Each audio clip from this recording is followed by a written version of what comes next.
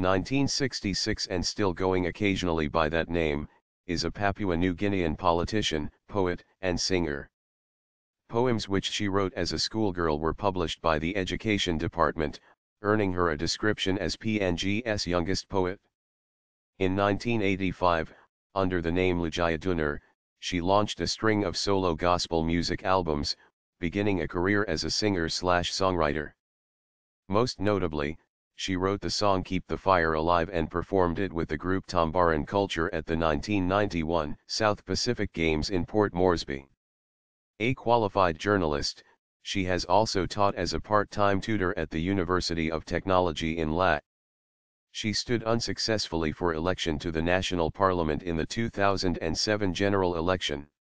After a Master's degree in communications in 2012, she stood again, in the general election that same year. Representing the Indigenous People's Party, she stood in the constituency of La, the capital of Morobe province and the second largest city in the country, against the incumbent MP, her uncle Bart Philemon, veteran politician, outgoing Minister for Public Service, previously Minister for Finance and widely respected economic reformer. She defeated him and won the seat, as one of the only 3 women elected to Parliament that year, with Delilah Gore and Julie Soso, out of 111 MPs. Despite being a first-time MP, she was appointed Minister for Community Development, Religion and Family Affairs by Prime Minister Peter O'Neill, and joined his People's National Congress Party after the election.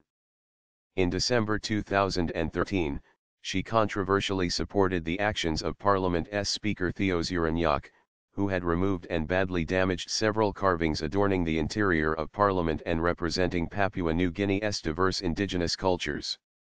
Toni, speaking up in support of the destruction, indicated it had been carried out on advice from an Israeli Christian evangelical movement, whom she had met. Stating that the carvings represented idol gods, she added, "The government declares that the God of Israel is the God of PNG."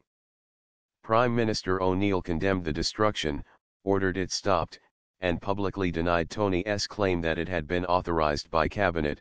There is no truth in that. In August 2014, Toni resigned from the government to serve as interim chair of the La City Commission.